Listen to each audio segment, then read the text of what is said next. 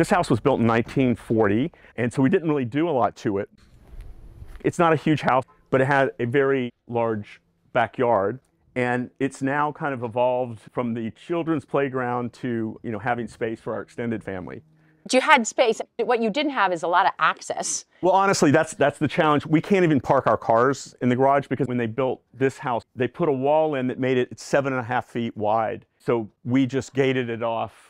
And so we've never used this part of the driveway or the garage as a garage for that matter. Okay. And so then in back you had... Yeah, so this is the space that they had to go through with everything for the unit. So this is your construction route. Yep. So you had to bring in a full house, basically.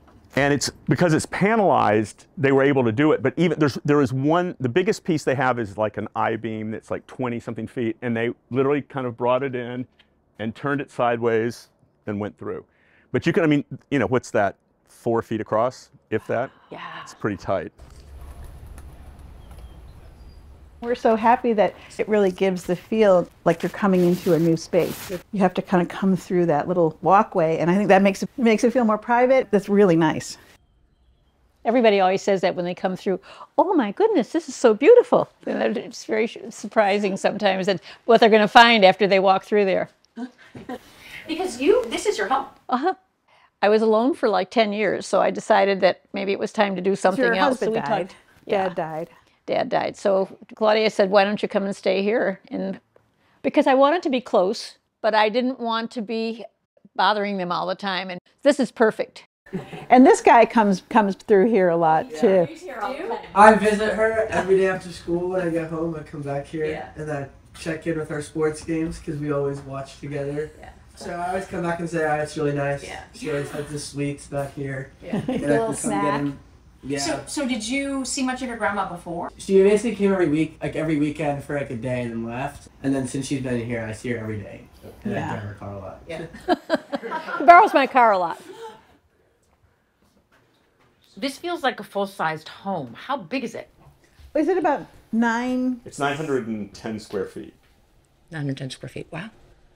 So that's like a lot to fit in a backyard. Yeah. You just had to squeeze it to the limit, really, right? Yeah, it's... All 910 square feet were brought through the 6-foot gap. That crack, 910 square feet was brought through, which is crazy, and you still built it faster than a normal house. They, obviously prepared the site, which required a lot of... The dirt was very compacted after 80 years of baseball and trampolining on it. So they poured the slab. But once the slab was done, the actual putting the structure up, it's not even the framing because it's panels, but it went up in a day. Yeah, like you kind of come in and you're like, wow. Welcome to Alice's house, under construction. I'm going to give you a little tour. I'm going to try to leave the chickens out of this. So, we're now in the main living area. By the way, right now the ceiling looks kind of low, and that's because it hangs, and so they click it up into these plastic things, as you can see up there, which will take it up about 8 inches. So it's very airy and spacious. This is the front bedroom.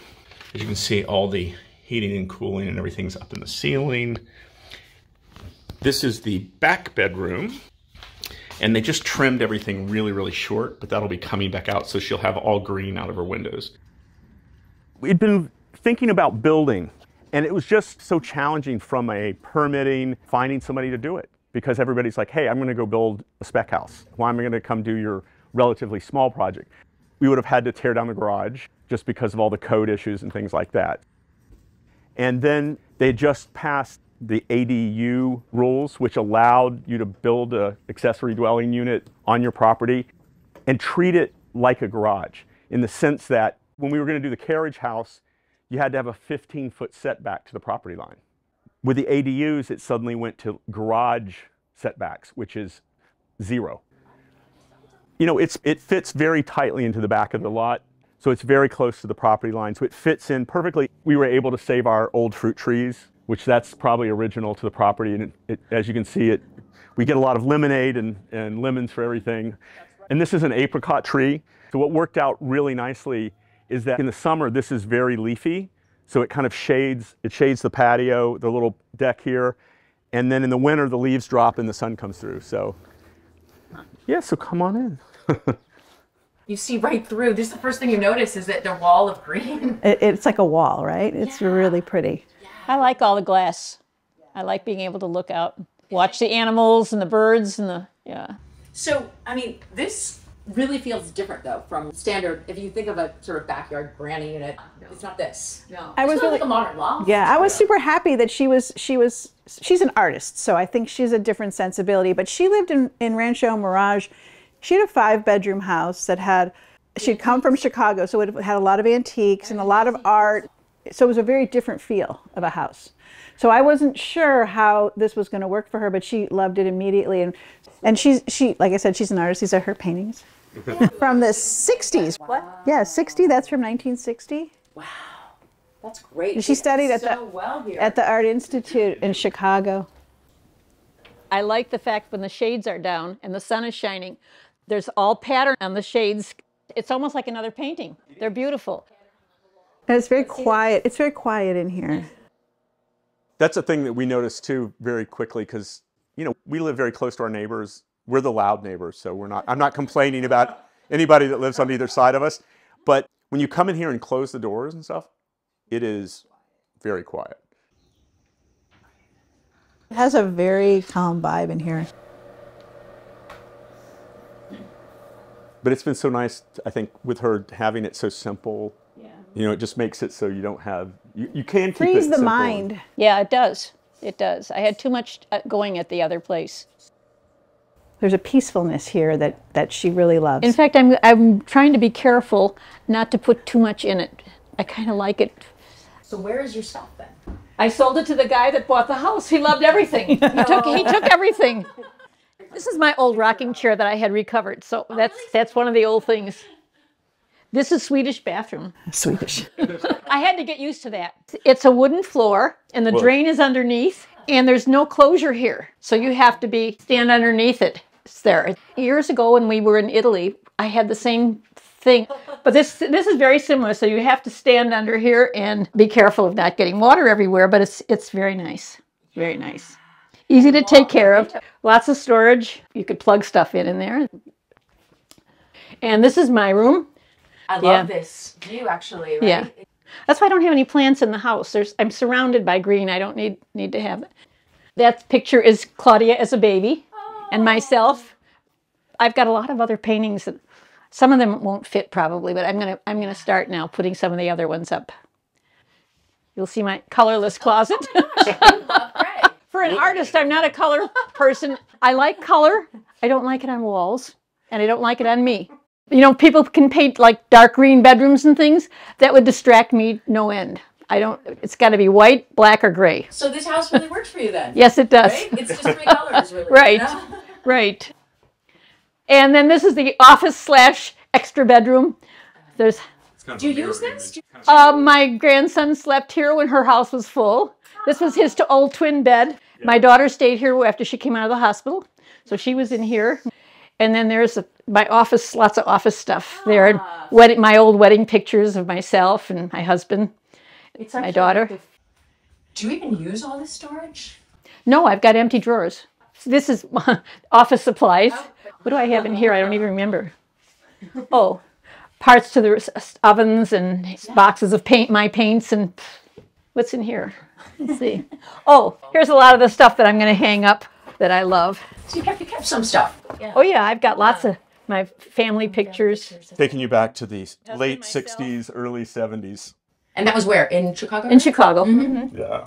Wow. We lived in a very nice suburb in Chicago. It was very pleasant. Yeah. Beautiful. So you really were in bigger houses? Oh yeah. Yeah. Yeah. Always? In like... Well, not when I was growing up. No.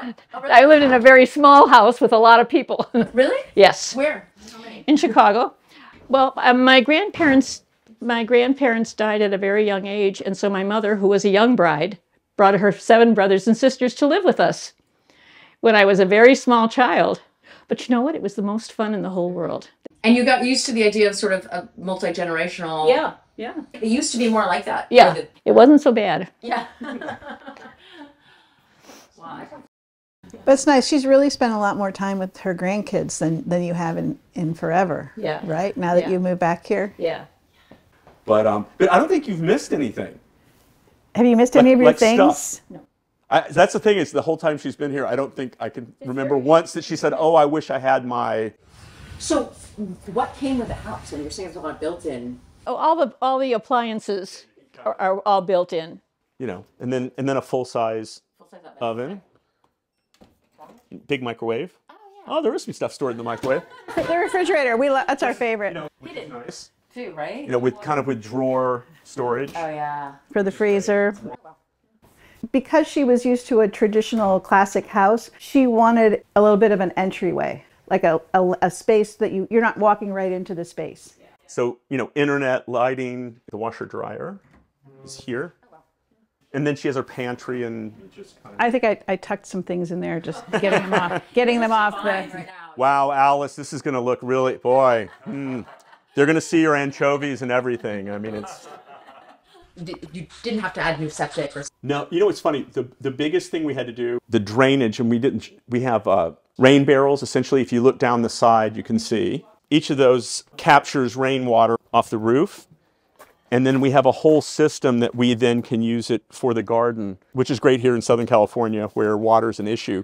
From here, you really see how it fits the spot. Like, so are you at the limits of the setbacks? Yeah, there's a utilities thing here. So I think we're 5 feet away from the utility line. Okay. And that was it.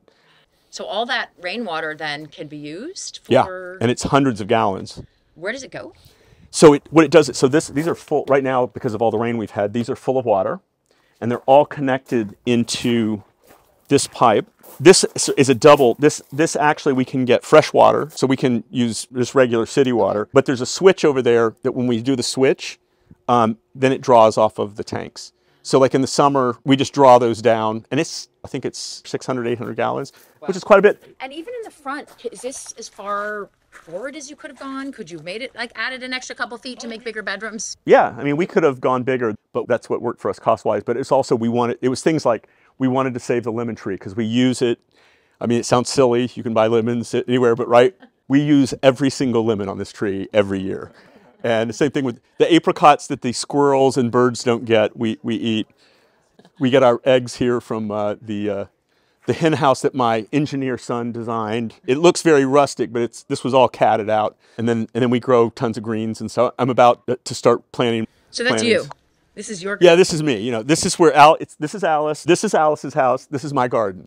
I'm in charge of the garden. But what's great with Alice, honestly, what she does is, you know, she comes in the morning, and I'll demonstrate because I have my chickens available. You know, and these are gone to seed. This is bok choy. And I can come in, and Alice will do this, and you throw it into the chickens, and they get very happy to have extra greens.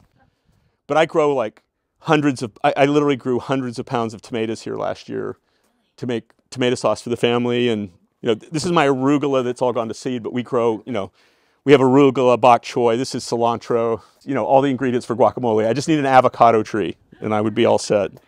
It's nice, though, because you didn't really give up anything. So you still have the garden, you still have your garage, you still have... Yeah, it feels like just such an efficient use of the space. That's the thing. It's just nothing wasted. You know, it's like, it's there.